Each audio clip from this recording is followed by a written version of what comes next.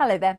So far this October has been relatively quiet with a good deal of dry weather in the forecast, but things are set to change. Before we look at why, let's take a look back at last week where high pressure was in the driving seat and we picked up these cooler easterly winds. So we had some frost and temperatures were a little more subdued. But as we go through this week, we see our wind direction changing back to the usual westerly, allowing low pressures to move in from the Atlantic, and that's going to bring cloud, wind and rain. Here's the first signs of that low starting to show its hand through the Atlantic. But before we get there, we've got high pressure in the driving seat for the next couple of days at least. It means we start off Monday with a fair amount of cloud, the odd spot or two of drizzle to the south. But further north, a chilly start, some frost and fog, slow to lift, but it will do so. And hopefully we should see a little more sunshine around on Monday than we saw over the weekend. Temperatures peaking at about 11 to 15 degrees the high.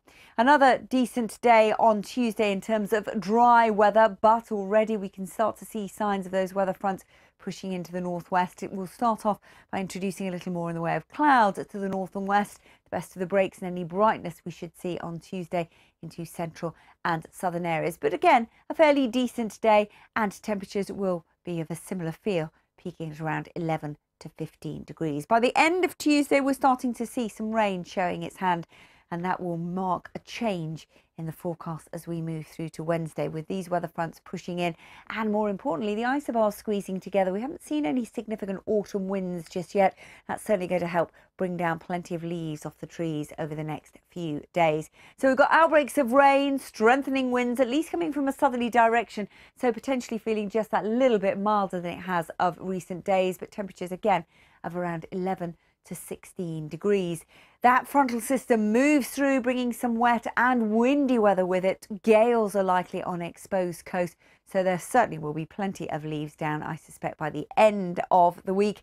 Cloudy down to the south, a strong wind very much a feature, and again highs of 11 to 16 degrees. Now it does look as though towards Friday we see high pressure, a ridge of high pressure building for a time, but not for long. The next weather front waiting out in the wings, so a brief drier interlude and a southerly wind, so it will feel a little milder if you're out and about, but already the next lot of rain showing its hand into the far north and west. That's how it's looking. Whatever you're doing, take care.